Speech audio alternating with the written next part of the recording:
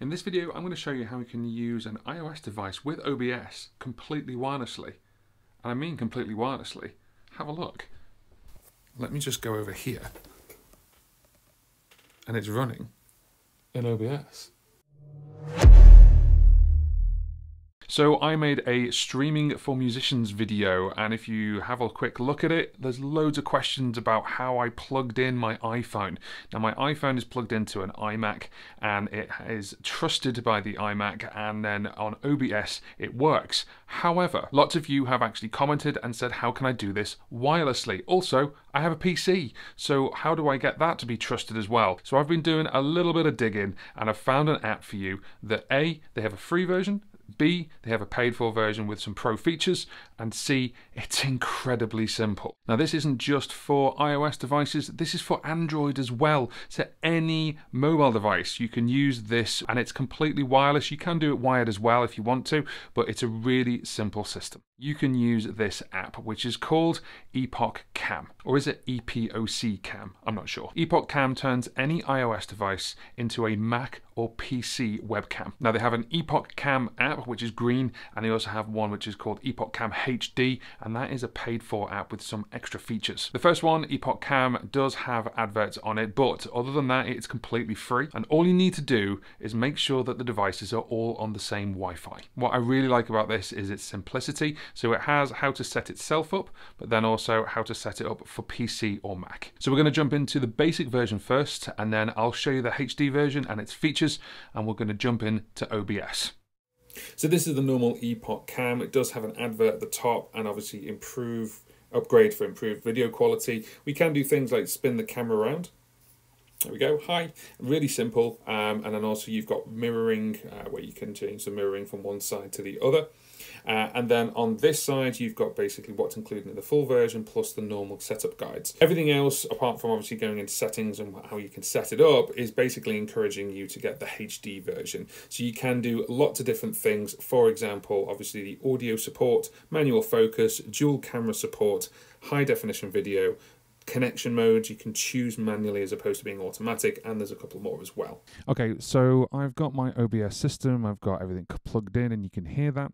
What I'm going to do is I'm now going to set up EpocCam for this, and we need to install the drivers. Let's go and grab them. So the great news is that you can turn your phone into a webcam for free. It works with all these different systems. It also works with OBS, and we can download them. So if you just go get started now, we can actually do this in 4 simple steps. You just connect your computer or phone either to the Wi-Fi network or using the cable that it came with, and obviously connecting it to your computer. You need to download and install the computer drivers, whether it's going to be for macOS or for Windows 7 or later. So I'm on a Mac, so if I go download macOS drivers, I will do that now. So we need to get the EpocCam app, so whether you're on iPhone or iPad, and even the iPod Touch, by the way, and also if you're on an Android device, so App Store or Google Play. So I'm just going to install the drivers. There they are. So let's have a look at the driver, and we'll download this and install it.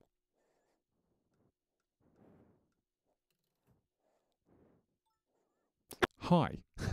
So what I'm going to do is, this is my normal scene. This is my iMac computer. You may be very familiar with this now because I've done quite a few tutorials with this kind of screen, this kind of look.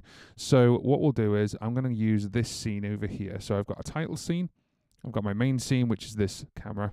And then we're going to use, for this example, my iPad. So I'm going to use the iPad as the extra thing. It's not plugged into anything at all. It is just on the Wi-Fi, the same Wi-Fi network of my house. That is it. And I've set this up already. So what I've done is I've actually got the iMac camera nice and small down here. I've just resized it. And I've got the chat here, so the chat's there basically, and I've resized that as well. So I've removed those around a little bit. So we're going to add in the EpocCam basically via the iPad. So all I need to do is just add a new video capture device. Now I've done this before to test it, but I'm just going to call it EpocCam,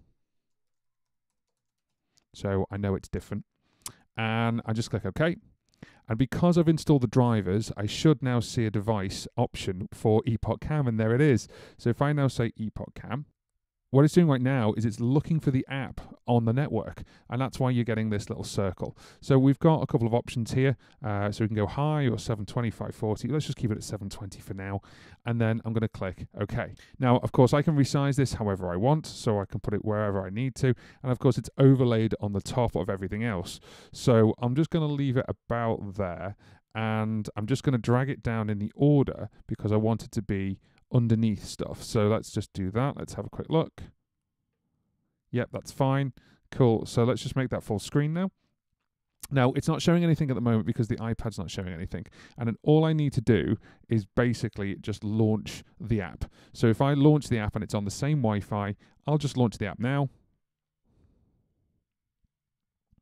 And as it launches, it says connecting, and straight away, do you see that? Straight away, excuse the mess, by the way, straight away, it's done it. What I'm going to do is I'm going to turn the camera around. So there we are, it's working straight away. Really, really easy. Now there's some controls actually on here that you can't see on OBS. So I'm going to switch over to the iPad so you can see what I'm talking about. Okay, so this is the user interface of EpocCam HD. Really simple. On the left-hand side, there is this little eye. If I click that, it gives me setup guide and setup video. And then on the right-hand side, I've got the two arrows that will turn the camera around, so you will be able to see me. Hi, there we go. And then you've got this section here, which basically changes it from mirrored to not mirrored, which is the two arrows pointing out. So if I tap that again, it will then change it from mirrored to not mirrored. If I turn it back to the main camera, you'll notice there's a little flash, and that is the flash. You can see that's working there. Let me just put my hand in front. There we go. And if I turn it around, of course, that goes away. There is no flash there. Next, you have settings, which is the gear icon, and you can see what the bandwidth is, what the connection method is. I just leave it on automatic. I put it at 720. I don't need anything more than that. And then you've got chroma key, which I'll get to in a second, and chroma cutoff. And yes, you've probably guessed that. If I put this little face with the green on, it's green screening.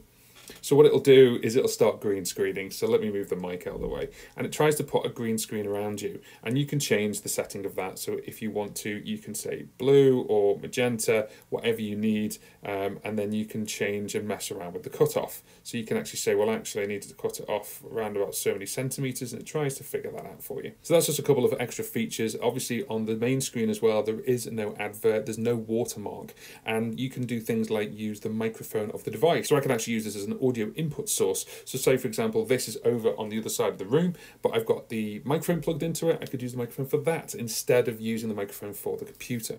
Now, I've spoken to a couple of people about this app already, and they have had a latency issue, but it is all down to your Wi-Fi router. Imagine obviously the phone, and then obviously it's got to send the signal to your Wi-Fi router and then bring that back down to your PC or your Mac. One nice little tip is if you are streaming and using your mobile device to actually send that information through, you could use personal hotspot, and it would speed up that process, but also at the same time eliminate the router. Just be careful with this, of course, because if you're streaming through your phone, that's a lot of data. Please make sure you have enough data on your plan. So the question for this video is, what are you using? Are you using the camera that comes with your laptop or your PC? Are you using an external webcam? Are you using the phone plugged in? Or are you using a digital SLR plugged in? Let me know in the comment section below. If you liked the content of this video, then please give it a thumbs up. It really helps the channel grow. And if you want to support me a little bit further, you can do. You can buy me a coffee on buymeacoffee.com. All the links are in the description box below. If you like some of the content of these videos and you want to see more of them, then maybe consider subscribing to the channel as well. Click the bell and you'll know when the next video goes live. Thank you very much for watching. Thank you very much for subscribing and commenting as well, and we'll see you on the next video. Advert.